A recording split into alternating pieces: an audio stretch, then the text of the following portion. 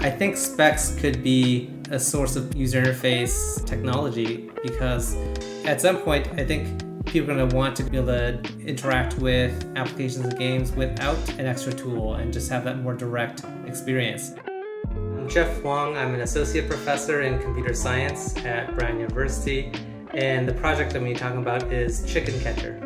I raise chickens myself in my backyard, and so I've noticed that every breed has a very different personality, and I want to be able to capture that in a lens. And so you're carrying this sort of polka dot egg and you want to throw it at the chickens, and when you do, it catches them. The idea is you want to collect the full set of chickens, one of every breed. So I work with students a lot overall. The one that worked the most on this project is Alejandro. The other student that I worked with is Jing, who's my PhD student, and he's really focused on the technique of throwing and interactions with small and large virtual objects. Thanks to the way that Lens Studio and the specs are developed, you can actually do the programming pretty much separate from having the specs. So that was actually a really nice way to collaborate. Expect to see AR glasses continue to improve as a technology. Performance is going to improve and more things are going to be possible. At some point it becomes a bit more normalized and you'll see it all around us.